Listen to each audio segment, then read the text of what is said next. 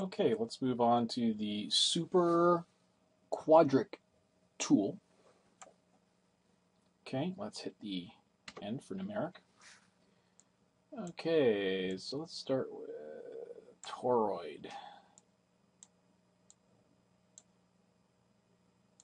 Okay, so this is sort of like a style of like that donut like we saw before, except it sort of it says super quadratic or quadric, sorry. So it looks kind of like a quad with four sides and just rounded a little bit, so kind of interesting. Okay, so once again you can change the axis which it's facing. Let's stick with Y. Segments, you can make it more rounded. Okay. Okay, we can go sides. Yeah, that's kind of neat.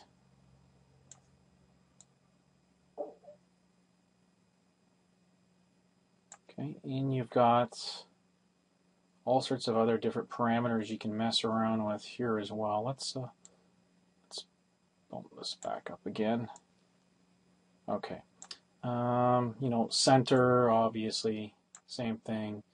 Same thing, the crosshairs, you can grab it. Same as the other tools. Change the position numerically or with the sliders.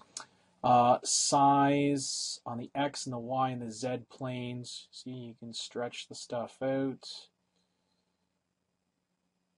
Okay. See in the X, see in the Y, this looks kind of almost like a kind of a barrel shape. So if you want to make a barrel, some form of a barrel quickly, sort of like a quadric version of it, you can do that. So that's pretty handy. Okay, let's go back to its original size. Pretty close to it anyways. There we go. Okay. On the Z, you can elongate it out. I think that was the same. Yeah. So X does the same thing. So 0.5. 0.5. Okay, so we're back to our same shape again. You can also adjust the hole size. So that's kind of neat. It seems to have an effect on the size of the object as well. So just something to keep in mind.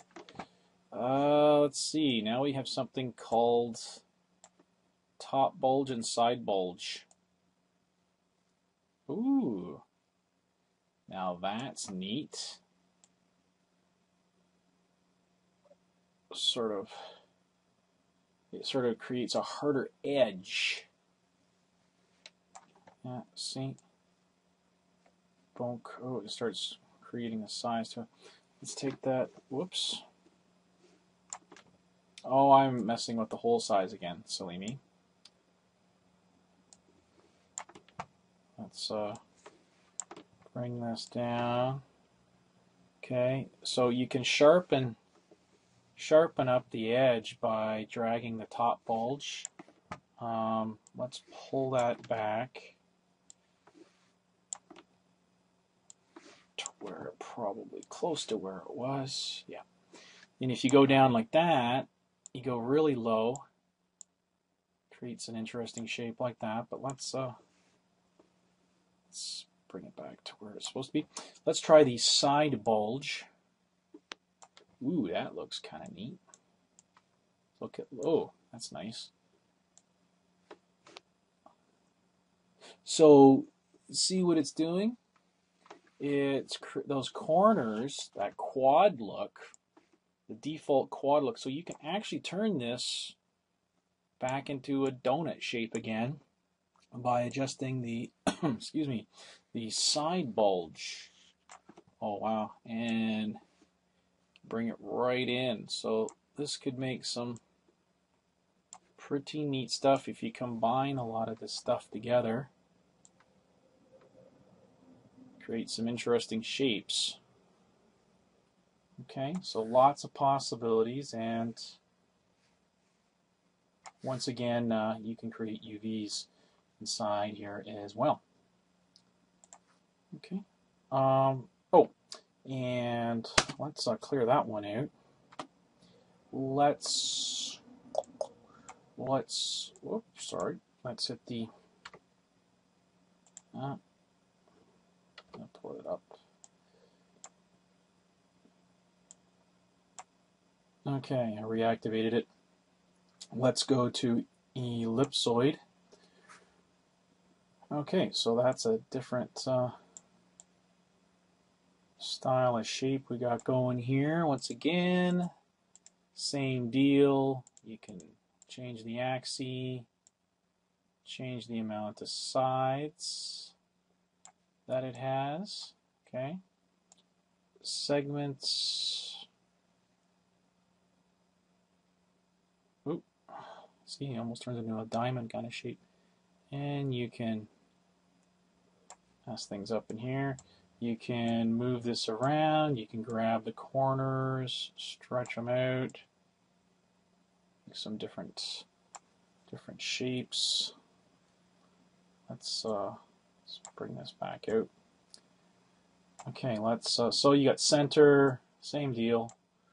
I don't think we need to go through that. You know how to use the center tool. Either use this or type in numbers. Use the sliders. Size. Once again, you can elongate stuff.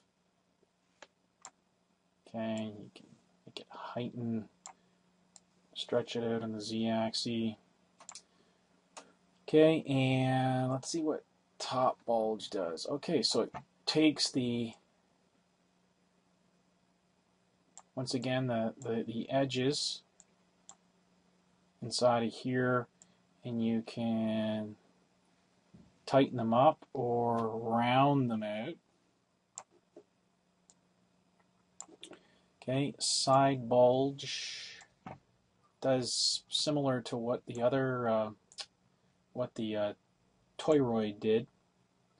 Okay, you can tighten up those quad corners. Let's add more sides to this. You can make this pretty much perfectly round, or you can quad it out. So yeah, lots of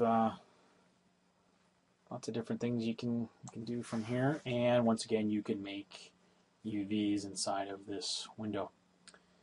Okay, you have to just make sure that it's selected. Okay, so we're going to move on to the next primitive tool.